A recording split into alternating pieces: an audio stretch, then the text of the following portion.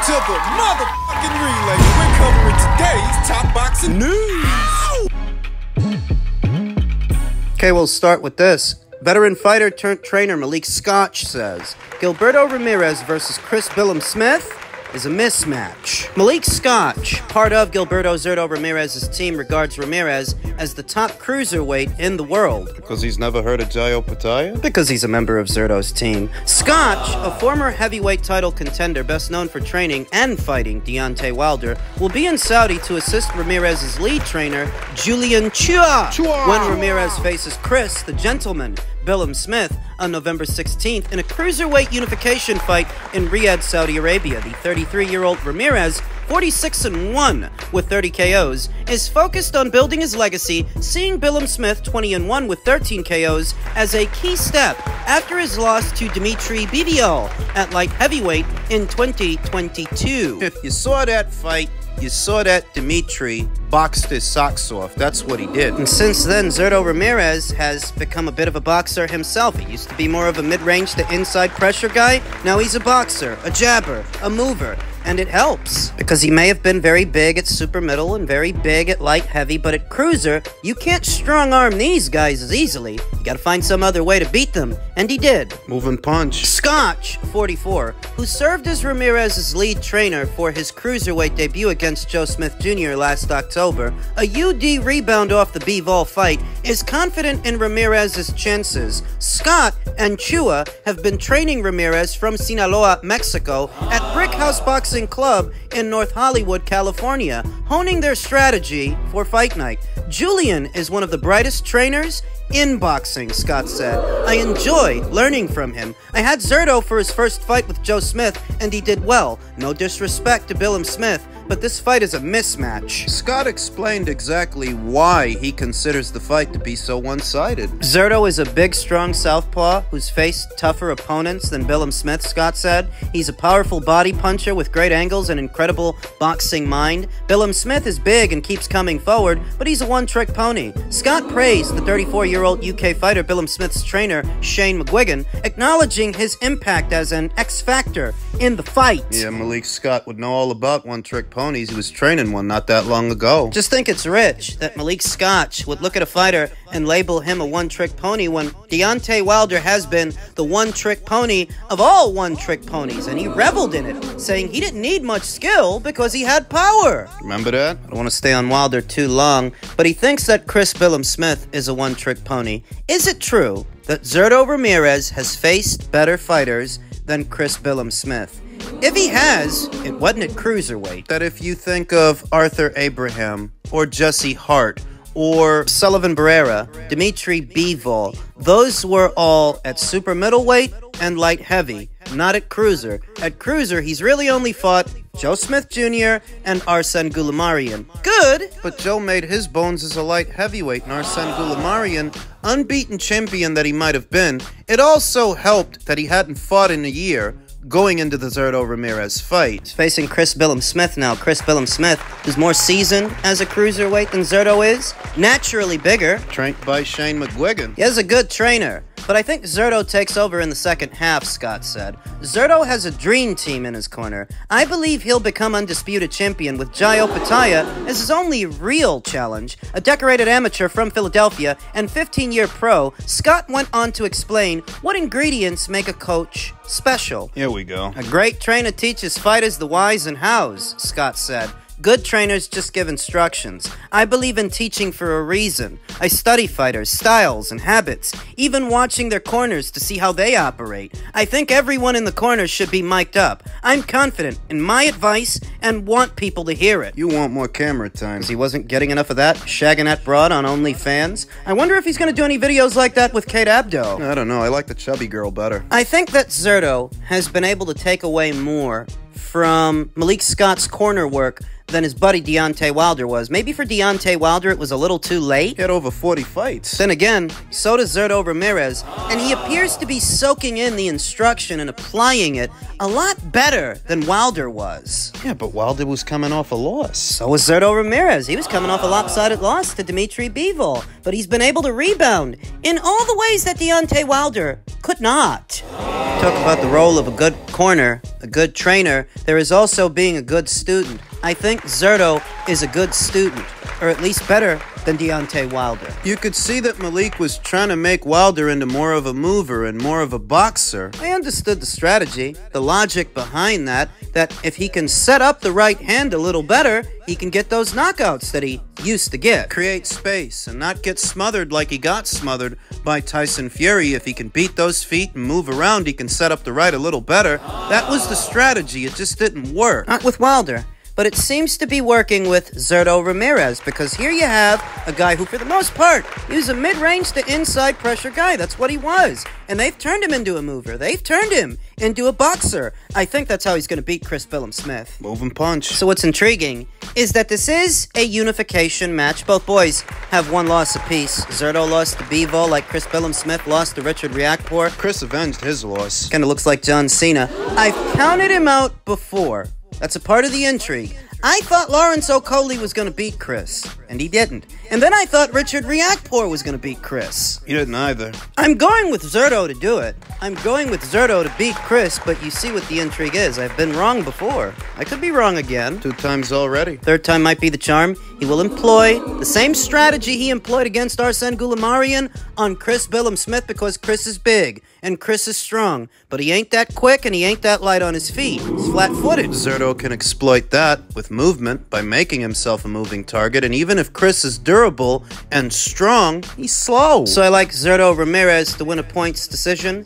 And if nothing else, don't forget, this is a Golden Boy Promotions show. For the most part it is. You can tell by the undercard. It's littered with Golden Boy Promotions fighters. The only boxer fighter on the show is Chris Billam-Smith. Which is hardly a co-promotion. No, it's mostly Golden Boy at the helm of the promotion. Bankrolled by Saudi. I wonder how Turkey feels about Oscar, the way he carries on publicly on his social media and what he's got to say about Eddie. You know, I like Zurdo to win, I do. So with all of these shows ending up in Saudi, Latino night, what's left for the U.S. fight fan? Quite a bit. I mean, just because they can't go to Saudi doesn't mean they can't watch the fights. Boxing has found openings in this post-World Series football season window to still stage some landmark U.S.-based fights in recent years. Deontay Wilder versus Tyson Fury won. In December of 2018, Canelo versus Kovalev in November 2019, Fury versus Wilder 3 in October of 2021, Francisco Estrada versus Chocolatito Gonzalez in December of 2022, and Rafael Espinoza versus Rotisserie Ramirez 1 in December of last year have each provided reminders that the sport isn't bound to a set schedule. Now, as an increasing number of major bouts have been produced and staged because of the riches in Saudi, the late 2024 U.S. boxing schedule has been minimized. Beyond this Saturday's Robson Conceição versus Oshaki Foster rematch, WBC Super Featherweight title fight in Verona, New York, there's next week's likely sweep by welterweight champion Jaron Ennis and super flyweight champion Bam Rodriguez in Philly, along with the December 7th WBO super featherweight rematch between Emmanuel Navarrete and two-division champion Oscar Valdez, and Espinoza versus Ramirez 2 in Phoenix. Is that enough? Or is the defection of late fall, early winter bouts, like last month's Artur Beterbiev versus Dimitri Bivol, light heavyweight unification in Saudi, the November 16th Latino Night Showcase, also in Saudi, the Fury versus Usyk rematch, also in Saudi, and the undisputed super bantamweight champion Naoya Inoue's return in Tokyo, reason for alarm. They usually save some blockbusters for the end of the year, and we're used to having everything in the US, everything in Vegas. Former welterweight champion Paulie Malignaggi said on an episode of Pro Box TV's Top Stories this week, all of a sudden, I'm naming fights elsewhere. The American schedule has dwindled down. That's what it's starting to be. Malignaggi's fellow analyst, Chris Algieri, said he's not bothered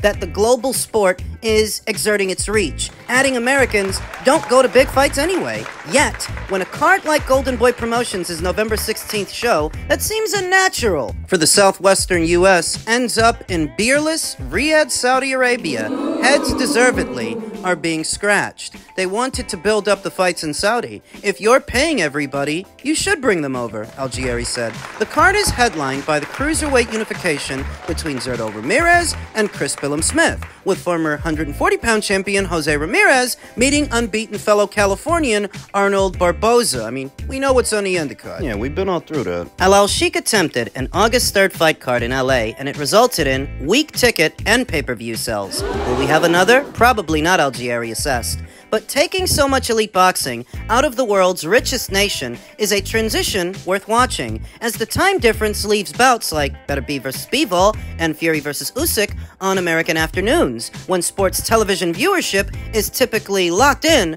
on football. Usyk vs. Fury 2 will coincide with the first college football playoff games and special Saturday NFL games, further dampening the number of eyes on the heavyweights. Who wrote this article? Lance Pugmire. Lance is off base. A boxing match that's happening parallel to a football game really is apples to oranges, because you're assuming that the football game is taking eyes away from the boxing match. It might not be. Not all NFL fans are boxing fans, and vice versa. So the time zones and the fact that the fights are happening much earlier than they do in America, that's really not an issue. The more important factor, at least to the American boxing fan, is whether or not they have a stake, whether or not they have a horse in the race, because if they don't pay attention. I mean, that's what happened the entire Klitschko era, as Vitaly and Vlad, his brother, both reigned parallel to each other. They took over heavyweight boxing. They took over the division. And when they did, the Americans stopped paying attention, since they couldn't produce a heavyweight equal to or greater than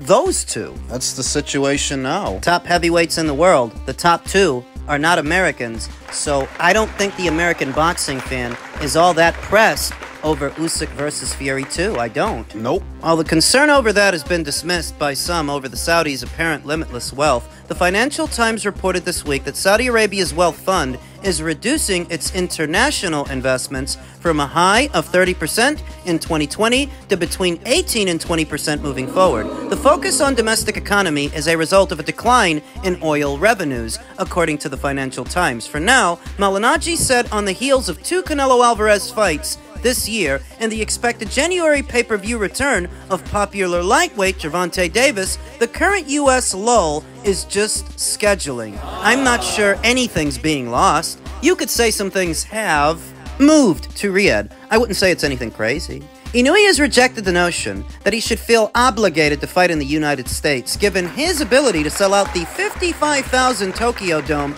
earlier this year. There is, however, a plan to bring Inoue to fight in Vegas in April, and we'll see about that, while American and English promoters have balked at making some high-profile cross-promoted bouts over financial pride and broadcast factors on their turf. Al-Sheikh has paid handsomely to make fights including the Fury vs. Usyk matches, Beterbiev vs. Bivol, and perhaps about pitting four division champions Alvarez and Crawford. But the sanitized conditions in Saudi have zapped some of the life from the crowds there and deprived boxing-mad locales such as Los Angeles, Las Vegas, New York, and Phoenix of cards that could also generate impressive revenue with more favorable broadcast times. Says who? Says Lance Pugmire. I disagree with Lance's assertion, because if the money were there in Phoenix, or if the money were there in LA, if the money were there in Vegas, then they would do those fights there. The fact that they didn't, and they do them in Saudi. That tells you where the money is, because that's where the fighters and that's where the promoters are going to go. They know. That's where the money is. Without any context, if you read through Lance's article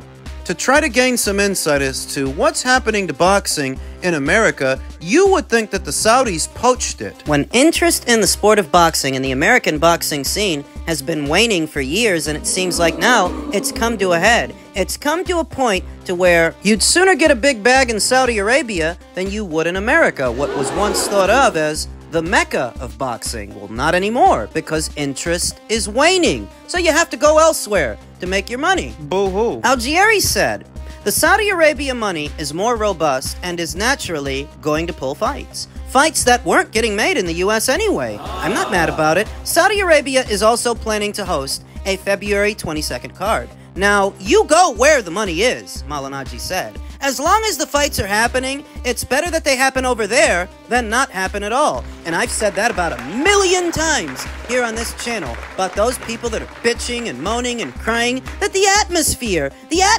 in Saudi is not the same. Well, the money in America is not the same. The audience just isn't as interested. And you can't blame Turkey for that. You can't blame the Saudis. The American boxing scene has been doing this to itself for years, long before he came into it. I think it's got more to do with American boxers not being as good as they used to be. More attention to detail is required to really evaluate Saudi's role in today's boxing landscape when a lot of the fights they made weren't going to happen in America anyway, like Usyk versus Fury. Wasn't going to happen here. Joshua versus Dubois. Wasn't going to happen here either. That was for the Brits. Yeah, Better Be versus Bivol would have and could have happened here if there was a lot of money for two Russian nationals in the light heavyweight division in America, but there wasn't. That's why it took so long to make. Was it going to happen in America? You know that I remember before the fight was made, before Turkey actually put it together, I said, that fight's best bet of happening has to be in Saudi. Because they're the only ones with enough resources to pay above market value to satisfy the financial demands of both teams to put it together. They didn't poach any fights from America, is what I'm getting at.